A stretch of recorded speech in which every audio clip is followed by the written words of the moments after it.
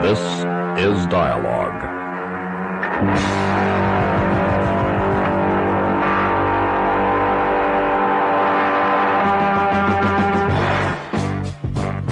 Dialogue, a presentation of the Public Affairs and Special Events Department of KLRB News.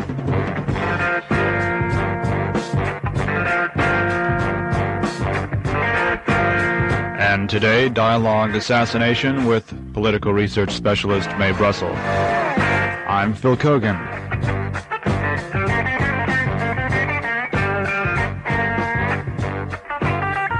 Welcome back, Mae. Hi, how are you? I'm fine, thank you. Good. We should start these programs off the 3,223rd Resume. Dialogue Assassination. But we've lost track right now. How many weeks has it been now? Oh, goodness, I've been on the air 7 months. It's going on 8 months now. Do you realize in June it'll be 1 year that this program's been going on? That's a long time. Probably much longer than most people thought it would last. Well, there's nothing like it in the United States. This station allows me to read documentation like we're going to do today that is pulled from my research from government documents, FBI reports, Secret Service reports, witnesses before the Warren Commission on the killing of John Kennedy, and then we go into the murder of Robert Kennedy and Martin Luther King and lawsuits that are pending, official documents. And I'm allowed to read this information on the air and tell people and share my research. And I'm hoping that pretty soon these tapes will go at a national level. But every week we're coming out. I never duplicate or repeat very much. I try to come up with new information. And I could go on endlessly. The government supplies us with material all the time. Now let's briefly state what the purpose of Dialogue Assassination is before we get into what today's topic will be. Well, the purpose of Dialogue Assassination is to take the news each day or each week between the times that we meet and bring it in, the news that pertains to the political assassination of John Kennedy or Robert Kennedy or Martin Luther King, any of the political assassinations. And I take the news that pertains to those particular murders and show how it affects our lives today or how it affects our policies even tomorrow, that these murders are not something of the past. We came on the air at the time of the Pentagon Papers, and at that time I said the American people just have one more truth to swallow, the truth of the murdering of our president and a candidate for presidency. That is the worst bitter truth that the people of the United States have to understand and become educated about in order to know who runs their country or what kind of policies we're going to have. So the purpose is, it's an educational thing, Phil. I try to give the names of books. I brought in one today. People can order. It's a 50-cent book, and it's very important. It's got a lot of valuable information, and I want people to look things up for themselves. I consider myself a teacher. I don't want to stand here and tell you things happen a certain way. I want you to learn, because someday I may just stop talking, go up to the woods in Canada and disappear.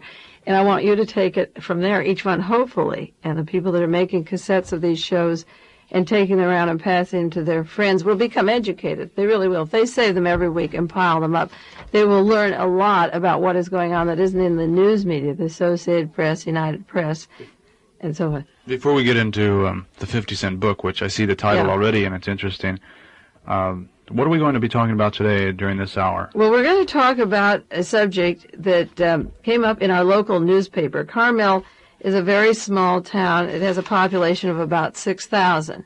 And in the radius outside of here, we have small areas like Pacific Grove and Monterey, Seaside, Carmel Valley. But the local newspaper this week had an interesting article, and the Carmel Pine Cone, to my knowledge, has never really been very political except in local issues of the city hall, or whether we could sit on the grass, whether the youth could sit on the grass, or who's running for local offices in the Carmel City Hall. But they ran an article this past week, called Carmel Close-Up, and it's by Professor William Duthie. It's about Professor William Duthie, who was at the Navy postgraduate school, who served in the Navy as a meteorologist. And we're going into that article because the Carmel Pine Cone had 3 full pages on Professor Duthie, and across the whole middle section of page 10 and 11 are the words, "The moment I saw Oswald's handwriting, I knew he had no accomplices." Now, in my mind, that is a political statement, because for those who don't know, the Carmel Pine Cone is located in Carmel on Dolores Street, and it's directly below KLRB. And Dialogue Assassination has been on the air for 7.5 months. Once a week, we're making shows that are going up and down this coast and all around, in which I'm stating that Lee Harvey Oswald did not kill John Kennedy at all. And this newspaper comes out with a statement by a man who's done no research into this subject. But across the pages, he's saying, the moment I saw Oswald's handwriting, I knew he had no accomplices. So what I want to do is to go into the background of this article, the description of the man who's making this statement, because this is terribly important. He has credentials that cover the whole page of the article, the whole first page. And the government puts out information that informed, intelligent people use that is inaccurate, and he perpetuates the lie. Just as Earl Warren, the Chief Justice of the whole United States, could sign his name to a completely fictitious book like the Warren Report, a man as educated as Professor William Duthie can tell the people in this area or anywhere he wants that by reading books on handwriting and studying handwriting that he can tell us about Lee Harvey Oswald. We can go right into Mr. Duthie's background if you want, and then before I close, I'll give the title of that other book. I don't want to forget it. But the article tells that he had his Ph.D. at Princeton in the field of mathematics, was in the Navy Reserve as an officer, and then went in World War II in meteorology. He applied his work in meteorology at Annapolis. And then he worked at the Navy Postgraduate School. He worked in weather for General MacArthur in Brisbane, Australia. The credentials of this man are so high. He was in the Naval Reserve with the rank of commander. And then we go on to see that he takes large credit for moving the Navy Postgraduate School to Monterey, the Monterey Peninsula. Now, the Navy Postgraduate School is the place where officers go after they leave Annapolis to continue with very technical training in the Navy. And the people on our peninsula are very proud of it, and it brings in distinguished persons all the time. It's a high academic standing. It's a dignified place. And this article, by going into the credentials of this man and what he's done for our community and his background, then goes into the Lee Harvey Oswald signature, which has nothing to do with that man's credentials. I didn't go to Princeton, and I didn't major in mathematics. I went to Stanford, and I was a philosophy major, and I didn't bring the peninsula any resource like the Navy Postgraduate School, but I did bring them the only resource that really matters in the whole world, and that is truth. And if anything comes out of Monterey Peninsula, I think I've brought them the one valuable commodity that you can't buy or sell over the counter, and that's the ability to stick with facts and information. I can't be bought or sold on anything I say about these political assassinations. I bring truth, and I don't get my information through osmosis. So then you open this page, and what is the documentation that Mr. Duthie is using? It says, Duthie, this is quotes Carmel Pinecone, who gets many examples of handwriting from newspapers and magazines, also has a sample of Lee Harvey Oswald's handwriting. The moment I saw the letter, long before the Warren Commission came to the conclusion that Oswald had no accomplices, I knew the man couldn't get along with anybody. He couldn't possibly have accomplices, Mr. Duthie said. So he's got a picture of a letter in the newspaper that Lee Harvey Oswald wrote to John Connally, who was Secretary of the Navy, and Lee Harvey Oswald was stationed in the Soviet Union. And Mr. Duthie makes these remarks. Lee Harvey Oswald couldn't have gotten along with anybody. Samples of his letter that was reproduced in the New York Times show him as being unstable, egotistical, sensitive, contemplative, immature, lone wolf, nervous, inflexible, resolute, self-assured, pensive, irritable, excitable, obstinate, brutal, rude, resentful, restless, discontented, adventurous, schemer, and a fanatic.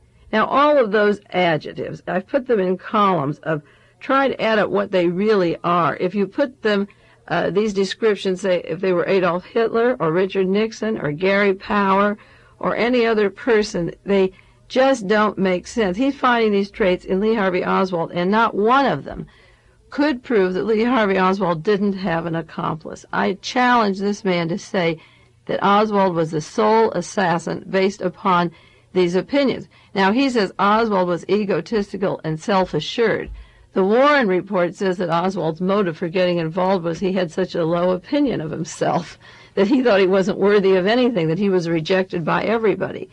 The fact that he was pensive or obstinate or restless or adventurous, you could have a co-conspirator and have all those traits. You know, those don't rule out that you wouldn't have an accomplice because you are sensitive or contemplative or even unstable. You could have an accomplice. I doubt that any one of these qualities, and I've studied a lot about psychology. I was a philosophy major, but I know psychology. I've read many, many books, and I keep up with all the current facts and information on this particular subject. And not one adjective that Dr. Duthie uses in this particular instance could prove in any way that Lee Harvey Oswald was a lone assassin. So what I'm going to do today, Phil, is to go into my research and tell you why it's important that a man from Navy postgraduate school has to tell you Oswald had no accomplice, because Lee Harvey Oswald was an agent of Navy intelligence. And I'm going to just read you in 1 hour. I brought material to share with you of how I've done my research. Now, if I rattle off information in 1 hour, volume number or page number or commission exhibit, which I've brought in to read you I pulled it out from my research for this show. It took me 8 years to put this together. This didn't just happen because the article came out. I have been studying Lee Harvey Oswald all this time. Now, when the Warren Report comes out, and it talks about Lee Harvey Oswald, and it covers his period in the Marines. We're going to be in one specialized section, Phil. We're just going to be in Marines and Navy intelligence, okay? And the Warren Report has 2 sections on that. The Warren Report, for those of you who are not familiar with the terminology, because this is what I call one of the technical shows, where we really are going to stick with our data. The Warren Report is a book put out by the members of the commission appointed by John Kennedy with a summary of what the evidence contained that they collected on the assassination of John Kennedy. It's got over 800 pages, and it goes into the motorcade and the shooting of Kennedy, the selection of the route, and it goes into Lee Harvey Oswald's background and the hospital records of John Connally and so forth. It jumps around. But when it gets to Lee Harvey Oswald in the Marines, and I'm saying Oswald was in Navy intelligence, the Warren Report has 2 sections on that. And for those of you that have a paperback or hardbound, you can look that up. On page 388 to 385, there's 5 pages about Lee Harvey Oswald, who was in the Marines. 383 to 388. Yeah, they're just 5 pages on 3 years in the Marines. And I have documentation here that we could spend hours on from the FBI and State Department papers and from the Marines and Navy intelligence. Now, he defected to the Soviet Union, and they have 4 pages on this entire defection, which is tied in with his service in the Marines. But when you open the Warren Report on those pages, it tells you that when he was 16 years old, he joined the Marines. And they wouldn't allow him. He was too young, so he came home, and with his mother's assistant, she signed a paper. When he was 17 years old, he went in. The Warren Report says he was influenced by his decision to join the Marines because his brother Robert was in the service and his brother Lee was in there. And then they go on to say that he had an intense desire to join the Marines to get away from his surroundings and his mother. And I'm going to show you something altogether different about what Lee Harvey Oswald was doing in the Marines. They go on to say, while there is nothing in Oswald's military record to indicate he was mentally unstable or otherwise psychologically unfit for duty, he did not adjust well conditions which he found in the service, and his career was not helped by his attitude that he was a man of great ability and intelligence. Now, they go into his being in the Marines, not getting any reprimand. He was transferred from active duty in the Marine Corps Reserve under honorable conditions, September 1959. Remember, we talked about that once. He did not have a dishonorable discharge. You see the Warren Report. He was out under honorable conditions in 1959. And then they go on to say that when he went to the Soviet Union, he wrote to Secretary Navy Connally and asked them to change, when he went to Russia, they changed the honorable to a dishonorable after he was once discharged. And he wrote to John Connally a letter asking this cleared up. Now, that's the letter that Mr. Duthie was talking about. Now, also under conspiracy, the Warren Report handles Lee Harvey Oswald in the Marines in this way. They said, this is page 254, the commission found no evidence immediately surrounding the assassination that any person was connected with Lee Harvey Oswald or was involved in killing the president. And they had an intensive investigation into his life for the purpose of detecting possible traces at some point that would be involved in a conspiracy. And they go through his period, this is how they cover the Marines, a study of the period from Oswald's birth to his military service from 1956 to 59, those are the years he was in, revealed no evidence that he was associated with any type of sinister or subversive organization during that period. Now, the Warren report says that Lee Harvey Oswald was not associated with anything sinister while he was in the Marines. Well, you better believe he wasn't, because we're going to go right into his service in the Marines, and I'm going to give you some documents. I don't know how many people listening have access to the commission hearings. Those are the 26 volumes of the Marine Records State Department papers that I talk about. There are sets at Monterey Peninsula College and maybe at Cabrillo and Santa Cruz. So if I throw out the volume number and page number of these documents, I'm going to read. It's for the people who are taking the program seriously and want to look up this information, and the others will have to bear with me. Marguerite Oswald, Lee Harvey Oswald's mother, in volume 23, says that the police distributed documents that hid everything good about Lee Harvey Oswald because it didn't fit in with the image that they wanted to create about Lee Oswald. This is page 23455, and she was right. In volume 1, Marguerite Oswald was saying that Lee loved his work, he loved the Marines, he was a military man. He joined because his brothers were in there, like the Warren report said, we are a servicemen's family. I know Lee loved the Marines. He spoke of the trip to Japan. He was in the Air Force and Marines and went for special schooling. He talked about his schooling. He learned Russian in the Marines. He spoke Russian fluently when he went off to Russia, and he came home and showed me his passport. After he was discharged honorably from the Marines, he showed his mother his passport to go to the Soviet Union, and he was speaking Russian fluently and had $1,600 to get to the Soviet Union.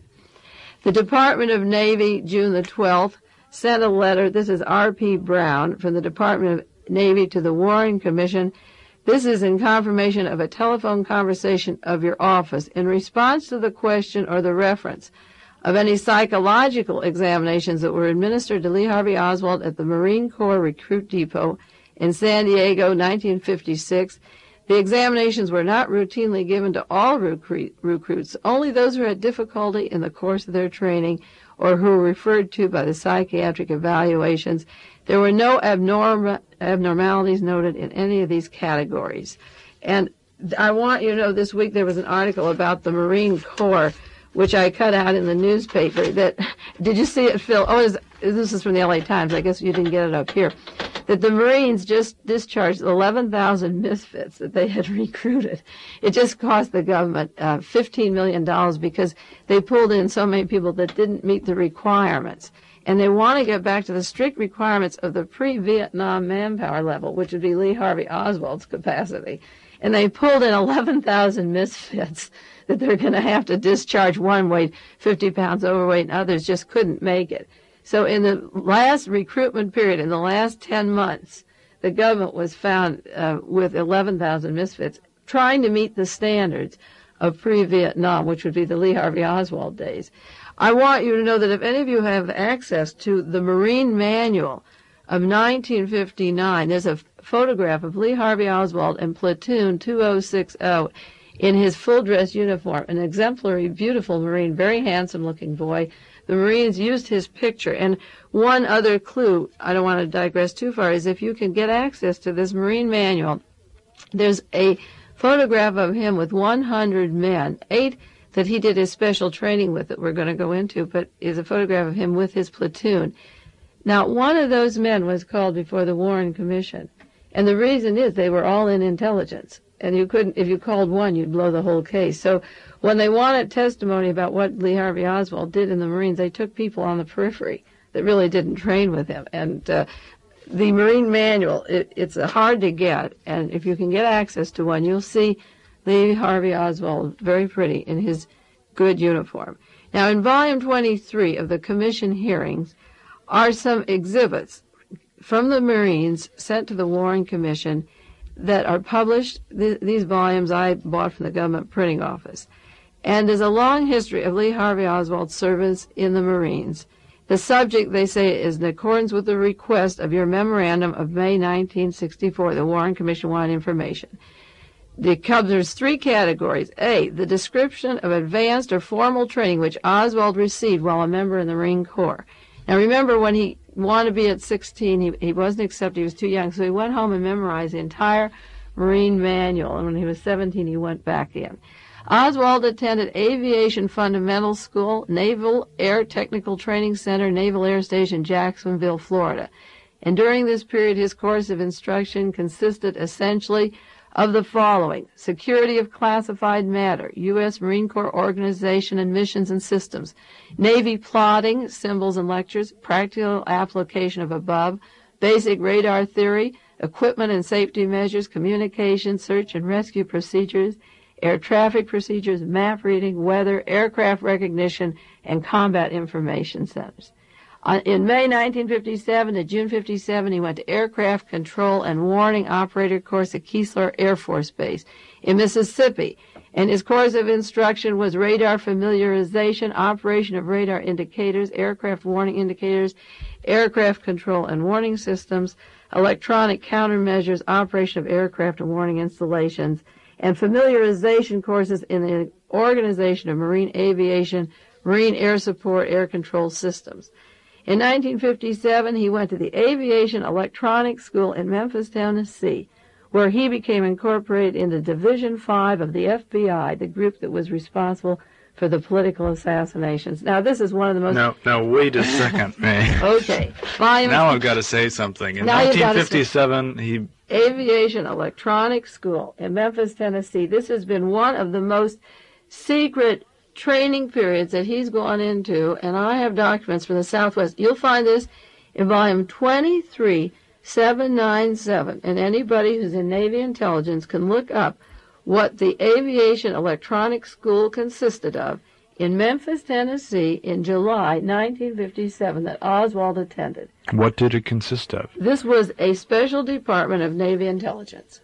Division 5 of the FBI. The FBI is tied in with Navy intelligence there? Yes. Yeah, but in the assassination, the FBI used agents from Navy intelligence. And if you look up this you see when they talk about Lee Harvey Oswald in the Warren Report, there's no mention of any of these skills that he learned. And he is stationed at Isugi Base, later where the U-2 flights get their training, and he's in Russia at the same time Gary Powers is flying over there. Oswald went to the Soviet Union, and his cover story was that he didn't like America and that he would give them all the information on our radar systems, and we routinely checked them when he went there. But he had the mental capacity, which I'm going to show you, to understand, and the training to understand these systems. You see, he's made out to look like a really sick boob floating around with no friends, no meaningful relationships, you see. His handwriting shows you that he was this loner or egotistical. It doesn't, to say that Lee Harvey Oswald had no accomplices because he has those characteristics is so wrong. And what I want to do is show his training. I'm still interested in this Division 5 of the FBI. Well, where's the documentation behind that? I'll bring the documentation of that. I have a whole book on that came from lawyers in the Southwest on this is the group that ties in with the space agencies and the political assassinations. I can bring that in and do one whole show on that if you'd like. That's kind of a heavy statement to make, that this school, the Aviation Electronics School at Memphis, Tennessee, involved with Navy intelligence, is also directly tied in with Division 5 of the FBI. What is Division 5 of the FBI? Well, Division 5 comes under Defense Intelligence Agency. It's different than the CIA, and it's larger than the CIA, and nobody is aware or talks about the Defense Intelligence Agency. It began in screening people who are employed in space agencies or rocket factories or missiles. Everybody employed in all these agencies has to be screened out, and the intelligence apparatus of this particular Defense Intelligence Agency has more funds, more men, and more power than the CIA. And there are some books on the Defense Intelligence Agency. We hear a lot about watchdogs for the CIA, and nobody's gone into this particular agency. Is Division 5 of the FBI referred to in any publication? In common knowledge. The people that have done research who have pinpointed the political assassination refer to Division 5. The researchers pinpoint to it all the time. But the way the intelligence system breaks down, if I say Oswald was an agent of Navy intelligence, you know, well, you're in the service, you know, Phil, that how complicated the network is and which particular branch or vein or artery that he came from has to be pinpointed by the researchers eventually down to the modus operandi. To just say he's an agent isn't enough. So I'm pinpointed to this particular division. Is this the first evidence that you have of Oswald's connection with a government intelligence agency? What do you mean? Well, this tie-in between Oswald, the Aviation Electronics School, and Division 5 of the FBI, has he been associated with an intelligence operation before this time, July of '57? Well, the whole training that he got the minute he came into the Marines, going off to Jacksonville, Florida, then Mississippi, and then down to Memphis, indicates that he was always to be in intelligence. Now, I could bring in, as a follow-up next week, Oswald's relation to Lillian Murray. In fact, I brought some of that in apropos of commission documents that were locked up. Lillian Murray is Oswald's cousin. And she traveled, I'm reading this now from Computer and Automation, October 1971, that Marilyn Murray is Oswald's cousin, and evidence is gathered by the National Committee to Investigate Assassinations that she was involved in espionage activities in Russia and Asia, and that she met with Oswald in various cities and places in the Philippines and in the Soviet Union. Oswald was very close to his aunt, Mrs. Murray, in New Orleans, and he lived in New Orleans when he signed up in the Marines. His mother, Mrs. Oswald, and Mrs. Murray, her sister, had children who were in the service, and Lillian was in the intelligence service. Oswald's two brothers were in the service, and the researchers feel that Oswald his appetite was whetted, and he was recruited to continue the family tradition. And he could, in other words, he could carry messages back and forth, even from the Soviet Union to his brother Robert, who was in the service here, through letters. The documents of Lillian Murray that are written up in Computer and Automation, they barely hint on her involvement with a Mr. Isaac in Montreal and so forth. That's another subject in itself, in Winnipeg, rather. And David Ferry, the gentleman from New Orleans, that Lillian Murray's relationship to this group is a whole nother subject. So I'm throwing around things that have tangled connections that go on and on. The statements I make seem very broad and way outfield, but they're backed up with, again, hours and hours, years of research that I feel free to make those statements because they connect like you're studying anatomy, and if you break a blood vessel, you say, wow, where did that come from? I feel that it can all connect. And I think you should keep asking, and check when you don't understand it. But there's much evidence that the family was in intelligence. He had contact with them. And I'm just going to do as much as I can in 1 hour to show some of the training he had, because it's very hard for people to believe that a man who was standing in a book depository getting $200 a month for moving boxes around could be in Navy intelligence. But one important thing is that Lee Harvey Oswald also had a job at Love Airfield as a cargo carrier the same date and the same time at $100 a month more. So if the motorcade didn't come by the depository, he could be at the Love Airfield and be employed there at the same time. He was hired the same day at Love Airfield that he was hired at the depository, so that if there was a switch in the arrangements, he still could be the decoy out at the airfield if they didn't take that route. So this information that I'm talking about, the Dallas Employment Agency, they have an application for Lee Harvey Oswald to go out as a cargo carrier at Love Airfield. And he applied October the 15th, and then October the 16th he was hired. And then the commission documents, this is all in the commission documents, says Oswald going to the book depository on October the 15th and being hired October the 16th.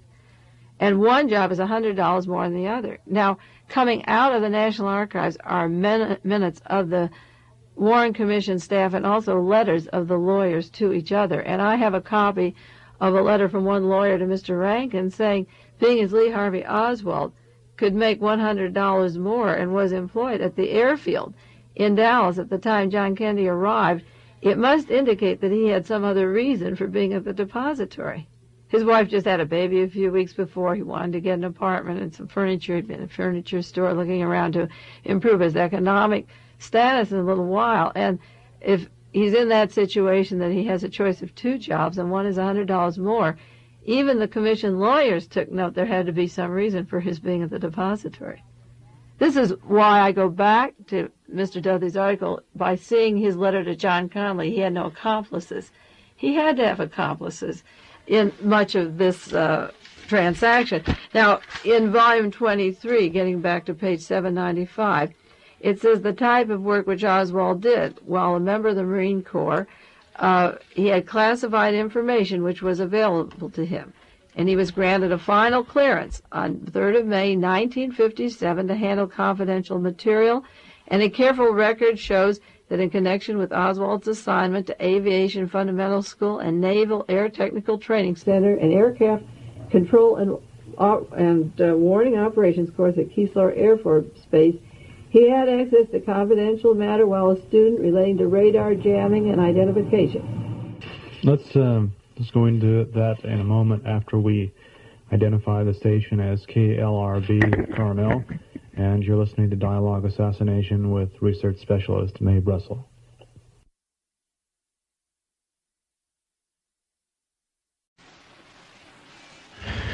So then, Mae, what you were just saying is that you're trying to establish that he could have had access to information classified of a nature greater than classified, or confidential, rather. Oh, yes. So, to establish the fact that he could have been an agent working with matters that might have been secret or top secret. Commensurate with his duties, he could have access to anything that pertained to his duties, and that security clearance was never taken away. Yes. So, is anybody ever, well, you've read what his training was. What were his duties? Well, are you going to get into that today? Yeah, what I'm going to do is read you, this is dated December the 4th, 1963, and it's an FBI report done by Agent James Morrissey, turned into the Warren Commission, an interview with John Donovan. John Donovan was a physics instructor, he is, at Ascension Academy in Alexander, Virginia. And he was the U.S. Marine Corps officer, Section Commander Lee Harvey Oswald. Now, I'm going to read some of this right from the page, because I want people to understand these documents, how they read, and what Mr. Donovan is saying. Because if you understand Oswald's officer, you can appreciate more who Lee Harvey Oswald was, because this man would know. Right, Phil? So John Donovan is the physics instructor at Ascension Academy in Alexander, Virginia. He was the officer, Section Commander Lee Harvey Oswald, during the period from March to September 1959, and both were attached to the Counter Air Operations Center with Marine Air Control Squadron, Santa Ana, California. Oswald was a private, and Donovan was the Assistant Operations Officer. He described Oswald as a wise guy. He went out of his way to annoy people. He felt Oswald was one of a minority who actually knew what was happening in the world affairs, particularly in the field of politics. He was officer-baiting troublemaker because he used his superior knowledge of world political situations to trap and weary officers. Now, we're not saying Oswald's personality he's going to win any awards, for a personality. He did bother them, but Donovan respected Oswald's intelligence. Donovan said Oswald was dependable on watch during his performance of duties with the crew, such as radar scanning operations. He believed Oswald's position would be classified as operations man in an MACS unit. Donovan's association with Oswald was on a daily basis while they were assigned to the West Coast. Donovan mentioned in slack periods that Oswald rarely associated with members of the crew, but he spent his time reading history books, magazines, Russian newspapers, and studied the Russian language.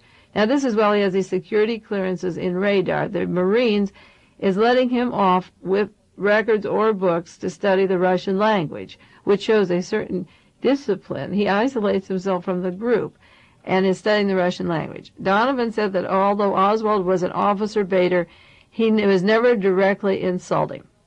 He never knew of any trouble in his association with Oswald that required administrative action. And he said that some of the men actually liked and respected Oswald because he was able to back up some of his officer-baiting accomplishments with studied knowledge of facts, political problems, and historical questions. Donovan believed Oswald had a very high IQ, was a self-educated man, well-read, particularly in political world affairs, and he said that Oswald presented the anomaly of a 20-year-old Marine Corps private with an extensive knowledge and maturing interest in world affairs and politics. Donovan relayed that Oswald's position with the crew gave him access to all secret radio frequencies, call signs, authentication codes utilized in connection with the normal functions of the CAOC, and since they were compromised, they were changed at the time of Oswald's defection to Moscow, in connection also with normal, effective operational functioning. Now, when Oswald went to the Soviet Union, the normal functioning of the Marine Corps was to change the codes. But in order to endear himself to the Soviet Union, he said, I am going to give you all this information, and hope that they would allow him to get into the Soviet Union. This is my interpretation. This isn't in the document.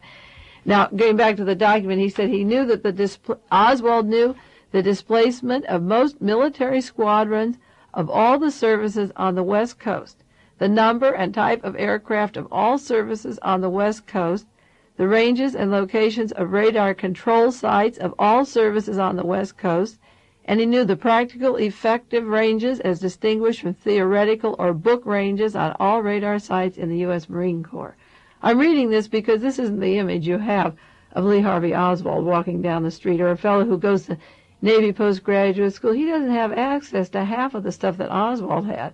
In the Marine Corps, technical information. He said that Oswald's position required a secret clearance, that access to the location in which they operated was gained by presentation of appropriate credentials to the guard on duty. Now, they mention that Donovan says the following people knew Oswald well. This is an FBI report dated December 1963. They mention Robert Bloch of the Marine Corps, Camillus Brown, Eugene Holmberg, William Trail, Owen Dejanovich, and these men served with Lee Harvey Oswald in this group in radar training. I'm someday going to write a book. It's called Witnesses Not Called, Phil, and it's about hundreds of people that should have been called as a witness before the Warren Commission that weren't allowed to be called. You see, the men who trained with Oswald, if you knew what they were trained in, you would know what Oswald is trained in. Were these people called? Never. Not one of these people was called as a witness before the Warren Commission. Even though Donovan identifies them as people who knew Oswald well. Who had clearances, who worked in his division. This is the officer teaching physics now who handled Oswald's technical training, and his testimony before the Warren Commission is fantastic. He said Oswald was brilliant. He had the equivalent of an officer rating. And Donovan gives a glowing report of Lee Harvey Oswald, which the Warren report does not use. You see, they use a man to describe Lee Harvey Oswald's personality quirks in the Marines by the name of Thornley. And Thornley, when they testify, when he's called before the commission, they say, did you serve with him in a platoon? No. Did you work with him in any area? No. Were you in any specified area? No. Did you live with him? No. But I used to pass him going from the mess hall to my sleeping quarters. And Thornley wrote a book on Lee Harvey Oswald in the Marines. And under examination by the Warren Commission, he hardly knew the man. And yet these people are identified as ones that know him, and they weren't called. Never called. And by December the 4th, this is right after the assassination, the commission could easily have called the men who had the technical training with Lee Harvey Oswald. Is there any explanation in the Warren Commission report as to why certain witnesses aren't called, or why these witnesses weren't called? Well, the selection of the witnesses is a direct interpretation of how you're going to write your history. The Warren report is purely fictitious. It's made up of people who had no access to the information or facts, and everything they say is a hypothetical and a lie. Have you ever been able to get a hold of any of those men that are identified in that FBI report? Well, I've spent so many years just until I completed my final research on Lee Harvey Oswald, the agent, and now I have the backbone for 5 books, and I have never reached any of these people directly. I probably could put somebody on their tail and try to find them. Be interesting to I think when I do my book, Witnesses Not Called, maybe the news media or other researchers then will find these people and follow them up. It would be interesting to know why the Warren Commission didn't use any of the men that served with Lee Harvey Oswald in technical training, but used a man who didn't even live with him as their witness against Lee Harvey Oswald. Now, on page 22 of the Commission hearings, volume 22, page 180, is an account of Lee Harvey Oswald's bank account while he was in the Marines at El Toro base, and this is in Santa Ana, and this is shortly before he was to go to the Soviet Union. On December the 8th, in 1958, he deposited $200 into his account in the Marines, while he was in the Marines. September the 14th, 1959, he withdrew $203. He kept that balance at El Toro very close through the years. Maybe there's some interest taken in, a little bit taken out. But when he left for the Soviet Union, 3 days later, he had $1,600 cash. Now, he had no checking account, and he kept a savings account. A witness who was on duty at El Toro base describes how at night Lee Harvey Oswald was relieved from duty while a plainclothes man would meet with Lee Harvey Oswald, and he was getting trained or prepared. This is another witness not called who was meeting Lee Harvey Oswald while he was in the service just prior to going to the Soviet Union. But it seems to me that a man that can accrue $1,600 in cash would have had that bank account building up like $200, $300, $400, as long as he has a savings account. It would be interesting to know why he doesn't have $500 or $600 or $700 or $800, because it'd be easy to be ripped off if you're saving this money for anything as important as going to the Soviet Union, and you're spending all your free time learning this Russian and this language, and you're going to go there and to have the money taken from you. But the whole point is that while he was in the service, Lee Harvey Oswald applied for a passport to the Soviet Union with a security clearance. While he was in the service, he learned his Russian. While he was in the service, he maintained this account. But in the interim, he had this wad of cash that wasn't being put. He was off all the time on weekends, and he was not letting this cash accumulate in his savings account, but he did have an account. Now, you say that on the day that he flew to Texas, he withdrew $203, and he opened the account with a cash deposit of $200. Between those dates, has anybody seen the balance? Did it fluctuate up and down, or? No, it had. There's a copy of it in volume 23, page 180, and it has this fluctuation of like he deposited $200 and he withdrew $203, but then that's the sum total of his banking account down at El Toro. But then he leaves with $1,600 cash from and nobody Santa knows Ana. where the $1,600 came from. No, if the Warren Commission said he saved it from his earnings in the Marines, it would be interesting to know why he puts it under his pillow or takes that risk when he has a savings account. No evidence of any other accounts. No. Why would he open that account? Now, on volume 19, page 680, there is a copy of a paper which Lee Harvey Oswald signed when he left the Marines on the 11th of September, 1959. Lee Harvey Oswald was separated from the Marine Corps, and he had to sign a paper with his signature called Security Termination Statement. You know what that is? When you were active in the service, did you have to sign, or did you have security clearance? It's Navy Form 5511-14. Headquarters and Headquarters Squadron of the U.S. Marine Corps Air Station, El Toro, California. He signed, number 1, that he did certify that he conformed to the directives of the Navy Security Manual for Classified Material, and he returned to the Navy establishment all classified matter in his possession. If he took it with him to the Soviet Union, he'd be in jail today. He turned back everything.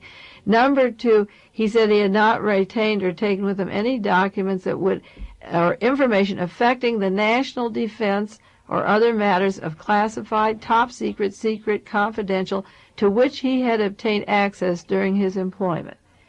And 3rd, he said, I shall not hereafter in any manner reveal or divulge to any person information affecting the national defense, classification, top secret, secret, or confidential, or which I have gained knowledge when authorized by officials of the naval establishment.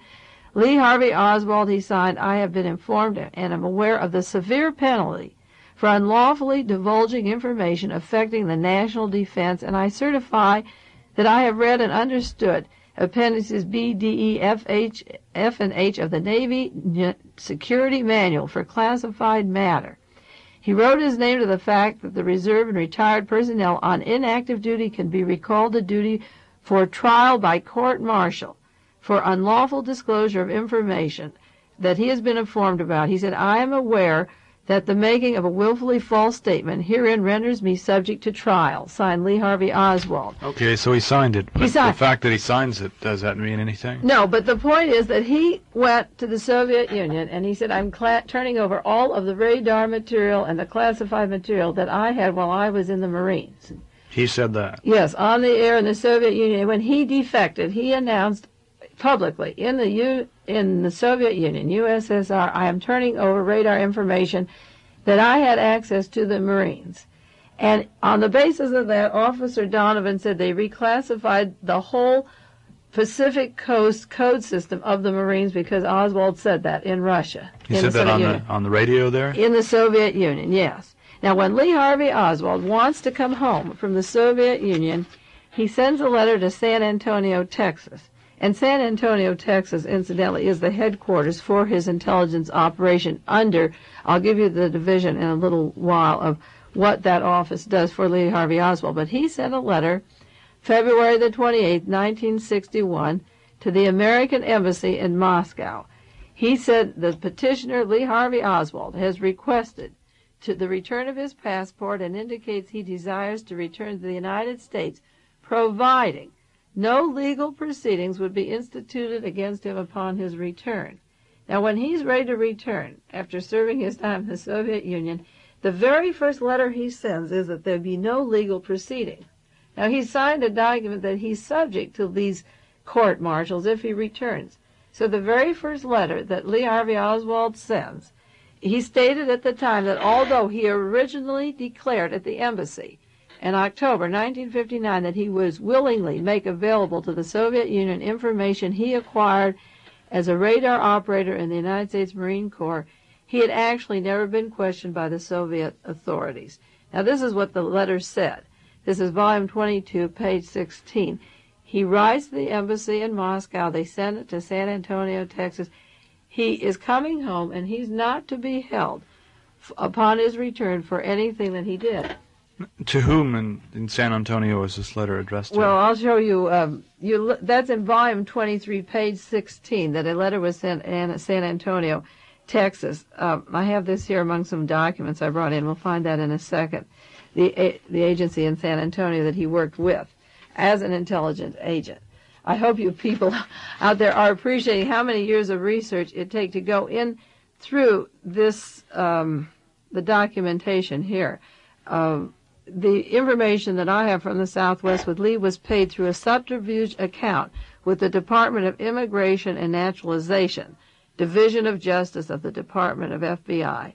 And it went, Byron Phillips was the man in San Antonio that signed all the papers for Lee and Marina to return back from the United States. Oswald's pay slip and his number revealed by the Dallas Sheriff's Office, his FBI number, was assigned to him from the San Antonio office. Oswald paid at the Dallas Immigration Department. He gave their address in the Rio Grande building. Oswald's notebook, you see, had the Rio Grande building of the San Antonio office of the Department of Immigration and Naturalization. This is a long web, and you know, when we're talking about intelligence systems, it's very difficult to pinpoint that this man was an agent and received this assignment and this salary because everything is hidden. You know how the intelligence system works, and it's only by looking in Lee Harvey Oswald's notebook, what is this address that a person, another research, looks that up. That's not in the Warren Report. The addresses and phone numbers or the offices are not in the Warren Report at all. So you're saying, Mae, that when he was in the Soviet Union and he wanted to come back, without any legal action taken against him, that he wrote this letter to this address to the Department of Immigration? And said, I will come home providing no legal proceedings would come home. Why is he saying providing? They must be telling him to come home now. And he says, I will come home providing. He's giving the terms of his coming home. So he comes home. Yeah. No legal action taken against him. Well, no legal action is taken against him. That he has a correspondence going with Dean Rusk, And he writes a letter to John Tower in Texas. The State Department gave him the money to come home. No, we did one show a while back, not too long ago, I was going into the psychological personality of Lee Harvey Oswald as against what the Warren Commission said. And the Warren Commission said he was rejected by the USSR and the United States. And I made the point that when he wanted to come home, he just said, give me the passport, give me the money. And they put him in a very fine hotel in Moscow until the papers came and took him on a train, to Belgium. And then he got a boat and came to the United States. And he was met at the port in New York and taken a limousine to the hotel and then taken back by a limousine to the airport to fly to Texas. Oswald had red carpet treatment all the way. And the very first man he meets when he gets to Fort Worth, Texas, is a man in our intelligence system that he contacts. Now, Oswald there was no rejection of the United States towards Lee Harvey Oswald, and he sets the conditions of when I come home. I will come home, he says, providing there's no legal proceedings instituted against me. So you're asserting that this contact was another in the intelligence network that he was a part of? Of course. He's no fool. You see, if he blows his cover, like if he says, I'm an agent, if he says in the Soviet Union, I don't like the United States and I'm going to give over the radar information, if he was really a defector, I think he'd be put in the clink when he got back for doing that, for having access to what he had and signing a document that he's subject to prosecution, and he knows he signed the document. The very first letter he sends home is, I'll come, providing, legal conditions are set, and the United States government guarantees Lee Harvey Oswald they won't do anything, and they didn't. Where did they guarantee that? They guaranteed that because when he sent the condition, they returned him money to come home, and they never prosecuted him. That's reason enough. They could just tear up that letter and say, the hell with it, who are you? You want to live in Russia, live in Russia. But when he wanted his little Russian wife to come back, and there was a waiver, whether or not she could pass a test, the technicality is 243G, they gave her no tests or questions at all. They said, it's in the best interest of the United States, let him come home. They gave him everything he wanted, and the transportation home. Now, you can tell me by his handwriting, Mr. Duff, that he had no accomplices. I can't believe in a letter that he writes to John Connolly that you can tell me Lee Harvey Oswald didn't have help. He had technical training in the Navy. He had all the skills he needed. He was knowledgeable. He was intelligent. He was very bright. There's a picture in the Marine exhibits, in Folsom exhibits, of his grade in Russian. He was tested. He was trained to speak the language. He was given a passport while he was in the service. He had money to get to Europe. He had the know-how to get right to Helsinki, to Moscow. Now, the Folsom exhibit, Exhibit 19, this is page 19, Captain Folsom has his Russian examination test, his training at Keesler Air Force Base, his Russian form, February 25th, 1959. He gets out in September. They have in the Marines his Russian form. Now, you can't tell me that you can be reading all this Russian literature, learning the Russian language, talking politics to the officers, being knowledgeable on political things, and have the Marines photograph copies of your Russian test that he was given while he was in the Marines. Was there any reason given why he should have Russian training? Well, no, there's just a photograph of his Russian language training. Well, there's another one under Marine Captain Fain FBI report dated July 1962. That was before the assassination, a routine FBI report on Lee Harvey Oswald, that while he was in the Marines, he studied and mastered the Russian language. This was, the FBI began to keep files, supposedly. They kept files on from the time he said he was a defector. That was supposed to be their interest in him, but we know it was deeper than that. But they commented about the fact in 62 that while in the Marines, he studied and mastered the Russian language. And in page 19, volume 19, page 662 of the commission hearings, are the forms of the Russian language that he was taught in the Allison G. Folsom exhibits. Well, in your opinion, Mae, what is the purpose of the trip to Russia and his learning Russian? Well, the purpose of the trip to Russia, as I analyze it, I also have a chronology of Oswald's relationship in the Navy and where he was stationed, all the different places he was stationed in the Philippines and in Japan. The only way, if you're in an intelligence operation, it's very difficult to pick up the exact assignment, like you're going to here and you're going to do that. But there is a man named Mr. Offstein who worked with Lee Harvey Oswald at Jaggers Chili Stovall in the Dallas area.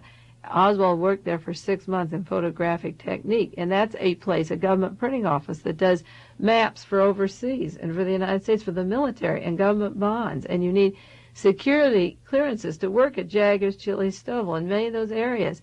And Mr. Offstein was a gentleman who worked alongside Lee Harvey Oswald in the photographic lab, and Oswald used to bring in Russian books to read. And Offstein recognized him because he trained out here at the Presidio and learned Russian language in the service, and just assumed Oswald was an intelligence agent in the Soviet Union.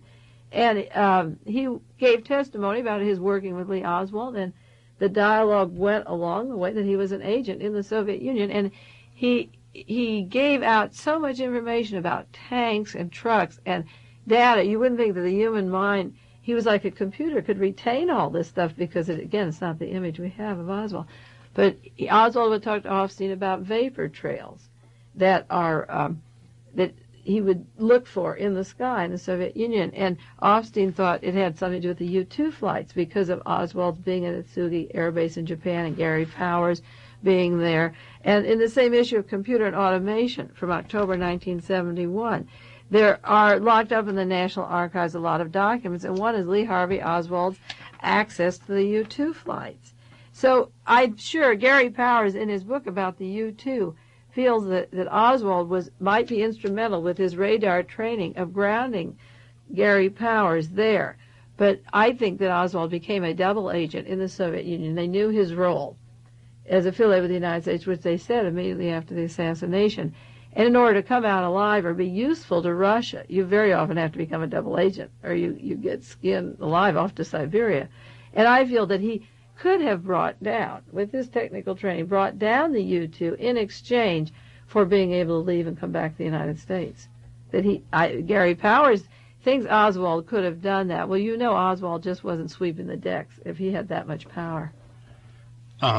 I'm not too sure about the chronology of Oswald and the U-2 incident. Was it the same time? Same time, yeah. Oswald was in the Soviet Union, that the U-2 was brought down, and Powers writes about it in his book, and Offstein, who worked with Oswald, brings in the subject of his watching vapor trails and tanks and trucks, and as an observer of the military in the Soviet Union.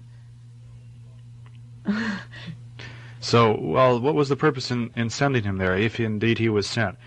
Well, I'm not in the Navy or the Marines. I don't know why they wanted him there. I know how he got there. I know what he did before. You see, I know his training. I know where he was. I know his skills and his technology. And I know the Warren Commission wants you to think he was a village idiot, and he wasn't. And I know he had access to secrets. I know he had money. He had passports. He had correspondence with people in our State Department. And he was a super intelligent person. And the exact role that Lee Harvey Oswald had in the Soviet Union, that assignment, or the purpose of it, he's dead. And John Connolly isn't going to tell you, and neither is Richard Helms or J. Edgar Hoover. There's no way for us to know exactly the role. We have many, many agents behind the Soviet Union, behind the Iron Curtain. The minute he came home from this experience, he was in the Marine 3 years, and then he went to Russia for 2 years, and he wasn't home just a day or two when he took a lot of documents and information on trucks and tanks and troops and this kind of vapor trail thing to a stenographer, Mrs. Bates, in the Dallas-Fort Worth area.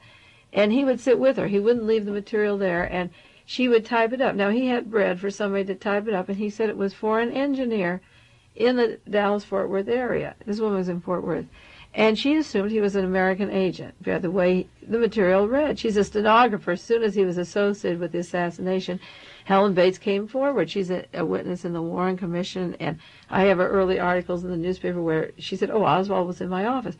Well, the people that were called as witnesses, like Mrs. Bates or Offstein, who worked with Oswald, assumed he was in American intelligence. Now, my role isn't to say what he did there. The fact that I don't know his exact assignment doesn't mean that he wasn't. I can only speculate, because knowing his training and his capacity and what he did before and after and who he saw, I know he had accomplices in his modus operandi, that he ended up in the book depository a decoy, but that he was an intelligence agent and that he was used later in this particular political assassination. Now, Donovan keeps saying that Oswald was very political, But he doesn't say how political. He could have been a very far right-winger, too. He was brought up in the South, Southwest, military family. We don't know what his feelings were about Kennedy or his relationship to men like David Ferry, or everyone he saw in the Dallas-Fort Worth area was very far right-wing. There wasn't any liberal or left of center at all. They were oil people, and his very best friend was George de Mohrenschildt. His name was von Mohrenschildt, a man who was apprehended by the FBI, we mentioned it before, during World War II for being possibly a Nazi spy, drawing installations at Corpus Christi. The FBI was following von Mohrenschildt. That was Oswald's closest friend. On the bus going down to Mexico, he sat next to Albert Osborne, alias Bowen, who was apprehended by the FBI in 1942 for burning the American flag, for being a Nazi. Oswald's associations were with the right wing. He lived at the home of Michael and Ruth Paine. We've gone into this before, but for those who haven't heard this show, it can bear repetition. Michael Paine was a designer and is of Bell Aerospace, and his employer is Mr. Dornberger, the Nazi general who was brought over on the rocket trip. So I'm going to do some articles soon on all the Nazis that were associated with Lee Harvey Oswald. The fact that he was political in the Marines, there's no evidence that he was communist or left of center.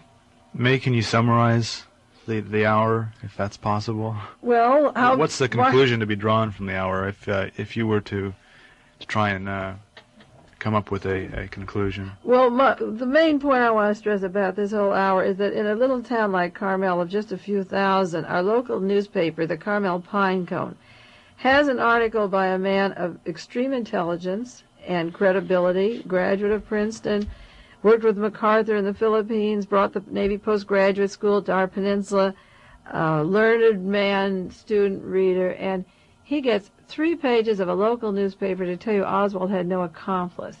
And what I wanted to show today is that Mr. Duthie has been used. It's one of two things. Either as part of Navy intelligence and he's backing up the cover story, or the man is totally innocent and has been used. And maybe he'll come on the air, Phil, and do a show with me about Oswald in the Navy, a more informal thing on why a man will go in this community and give a statement that Oswald had no accomplice when our program has been on the air 7 months. And I say that Oswald has accomplices. You think he would have some intellectual curiosity maybe to meet me and see what facts I have before he comes out with his brainwashing. Okay, maybe we can get Mr. Duthie on the air, and that would be interesting to see what happens. That's Dialogue Assassination for today.